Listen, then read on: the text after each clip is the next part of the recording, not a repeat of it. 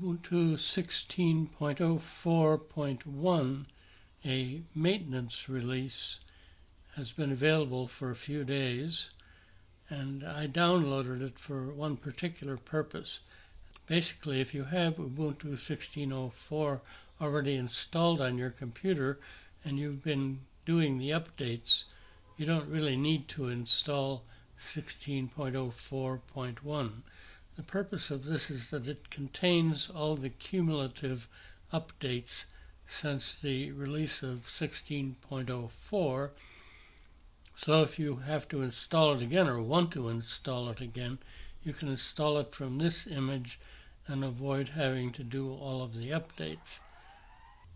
I downloaded and installed both the Ubuntu version and the Ubuntu MATE version. That's the one I use most often. And my principal reason was that I wanted to see if the network manager had been fixed.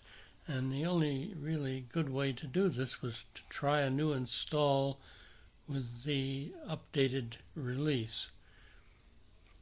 I'm pleased to say that it does appear that the network manager has been fixed.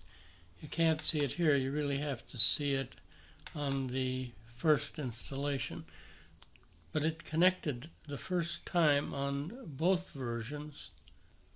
I tried it 4 times each, and 3 out of the 4 times it worked perfectly. The 4th time could have simply been an ordinary problem with connecting to Wi-Fi in a crowded urban neighborhood with lots of Wi-Fi routers around. So if you already have Ubuntu or Ubuntu MATE or any of the other Ubuntu 16.04s installed, you really don't have to do anything.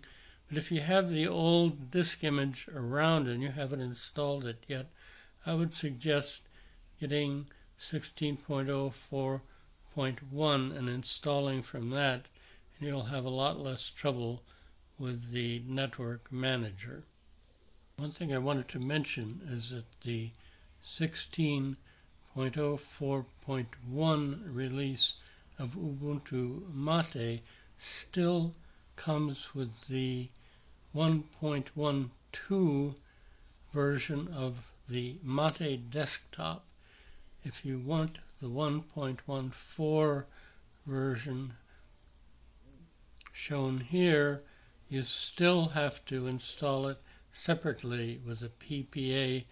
You can see my video on how to do that or consult the MATE website.